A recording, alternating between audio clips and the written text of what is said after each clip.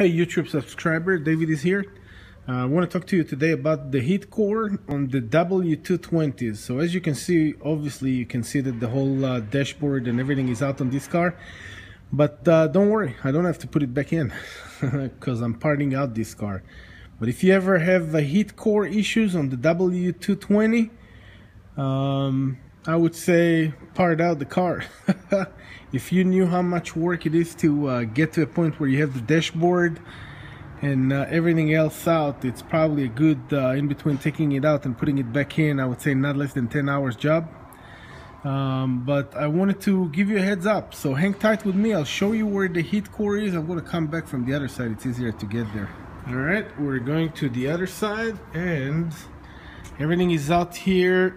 Now I'm going to go inside the car. Now I want you to look. After you take the dashboard out, which is a project by itself, the dashboard doesn't have too many screws or bolts that are holding it together. Let me get out of the light so you can see. Alright, the dashboard doesn't have too many bolts that are holding it together. I think you got, this is one of them right here. There are two more on the bottom here, two more on the bottom there, and another one on the other side. And the one to get to this one here, you have to move, let's see if I can find it somewhere here.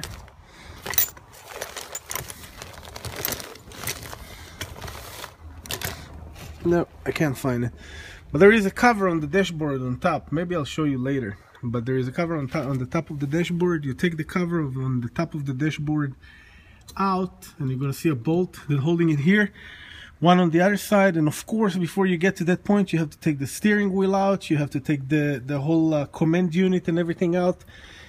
You have to disconnect all the wire harness that connects to the glove compartment and a million other things that you have to do. It's not a simple job, but just to show you where the heat core is hiding, and maybe I'm going to have another extension to this video later where I'm going to get to the heat core, because it's something I want to show a lot of people, because if you ever have a problem with the heat core, then I want you to know what you're getting into. But here's the heat core. Let's see if I can, you know what, I may have to get you light so you can see. Let me see.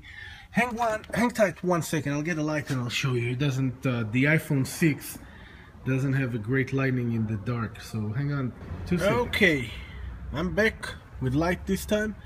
The reason the picture is a little blurry is because the sun is right in front of me, right there, and it's kind of making the whole picture a little bit unclear. But hold on 1 second, I'll position myself where I can feel comfortable. Now look where it is. You see that? The little radiator inside? This one, yeah.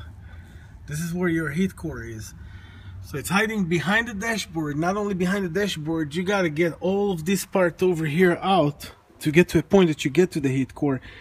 So if you ever suspect that you got a leak, a coolant leak from the heat core, just take on consideration that's going to be a very, very, very long, complicated job to fix that. And if you ever have to price a job like that, I think in between taking it out and putting it back in, you're not looking at less than 10 to 12 hours. It's a whole day of exhausting day with a lot of work, and a day that you're going to have to probably end up with a bucket of bolts that you didn't know where to go back into.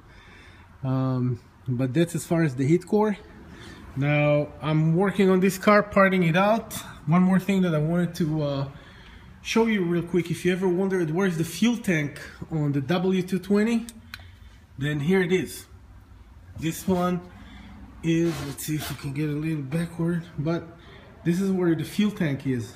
So if you come, you open the trunk and you remove all the paneling around, you're gonna get to the fuel tank. You see it comes to where you fill up the fuel right there. Go to the tank, and it goes from somewhere down there, it goes to the bottom of the car to the fuel pump that is located under the car, where the filter is, which is, let's see if I can show you. Might as well, right, if we're already here.